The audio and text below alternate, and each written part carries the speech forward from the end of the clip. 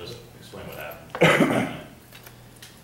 Can you explain what happened now? I made a mistake, and just really right now I'm very apologetic to everybody that's a part of the Auburn family, the coaches, the fans, and my teammates, and just day in, day out, just trying to get everybody respect back.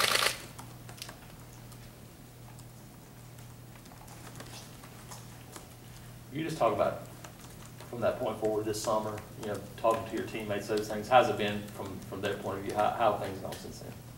It's a family here, and I made a mistake, and just every day I go in and just try to get everybody trust back. That's what's important to me. I let everyone down, and that's the biggest, my biggest outcome right now is just getting everybody back.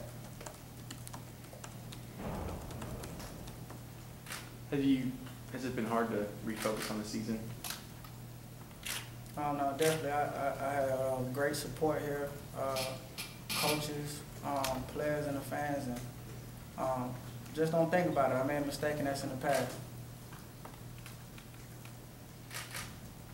Do you know what your punishment is? I mean, Gus has come out and said you're not going to start, but do you know definitively how long you're going to be out? No, I trust Coach, and that's the biggest thing, just getting his trust in. So whatever the punishment is, I open it with open hands.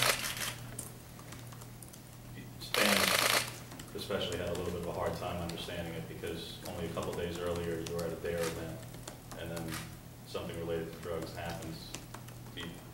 Did that almost make this a little bit harder to process this whole time? Definitely. I put myself in that position, and it was a mistake that I had to pay the price for it. Just got to get them fans back. You just talk about moving forward. I mean, how good has it been to get back on the practice field to kind of be able to focus on football again? It's been indescribable. It's been good just being out there with my teammates. Just being able to come back after a season like we had, and just being out there, just having fun, playing the game that I've been blessed to play for this long. So it's just a great opportunity, and I'm just excited for this season. All your teammates have said every time they've been asked about it that they got you guys back and that they still respect you. How much has that meant for your teammates to be there for you? It's big, and like I said, I made a mistake, and my teammates have been there since day one, and they're still here, and that's what's more important to me, and just love being out there with them. Just talk about Coach Smith. I mean, how big has he been in this process for you? Because he talked about the work you did in the summer and coaching guys up and seeing you kind of take on that role. And how big has he been for you? It's been real big. Coach Smith is like the father figure I never had. I grew up in a single-parent home, so when I got here, different coaching changes. Coach Smith has kind of been that outlook that I can just go talk to about anything on and off the field. So I'm very blessed to have him as a coach, and just the rest of his coaching staff. It's a blessing. To have Holsey and Garrett guys back, I mean, how big a difference does that make in the secondary? It's real big. Just to have experienced players that's been out there, it's going to make a big impact on when the game comes down on the line and that third down, that fourth down. So just love going out there, and some of the young boys are stepping up, so it's just going to be a great feeling. I'm excited for the season. You guys as a defense were, good in red zone, third down, stuff like that, but how much, I mean, there's always, defenses always talk about dominating. Do you guys have ambitions to be much better than you were even last year? Definitely. Coach Johnson and the rest of the staff, they implement outstanding defensive strategies for us, and we just have to go out there and not bust coverages and do our assignment. Jonathan, you talked about the secondary as a group.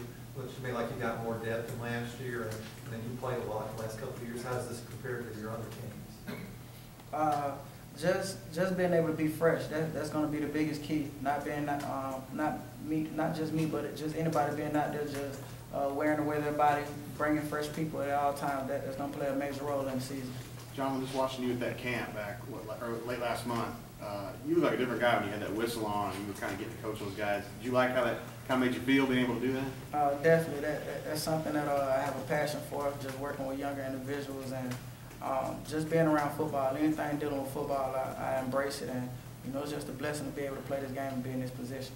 Coach has said that you haven't had any kind of history of any incidents or failed drug tests or any behavioral issues at all. How much do you point to your track record, there's something to say, look, this mistake is not who I am, this is who I am. Are you trying to say that to not only your teammates, your coaches, but to everybody on the outside who doesn't know you as well? Definitely. Like I said, it was a mistake, and it was very humbling experience. But the biggest thing is right now is just leaving that in the past and just gaining everybody's trust back, starting with the coaches and my teammates and these fans. Jonathan, you said in the spring that you wanted to be a team captain. I mean, do you feel like this hasn't at all jeopardized maybe the chance of getting to do that? That's up to my coaches and my teammates. I'm just going in day out, just getting their respect back. What has it been like moving back to field? Because obviously you've been at Boundary in the spring, and now you're kind of back where you were last year. And how long at all was there any transition, kind of getting back in that mindset of playing field instead of being at Boundary? Both of the positions have different issues, and I'm kind of familiar with both of them. So I'm sure the coaches have a great scheme on where I will play. I'm going to follow their lead. Do you think, last one, did you think at all about, has it crossed your mind in the course of the past month and a half of just how this might affect your future beyond this, what this incident might mean to you? It's behind me. I'm just going in and just focus on this season. And I got my coaches and my teammates behind me and the Auburn family. I'm just going in, just ready to play football. All right, John. Thank you.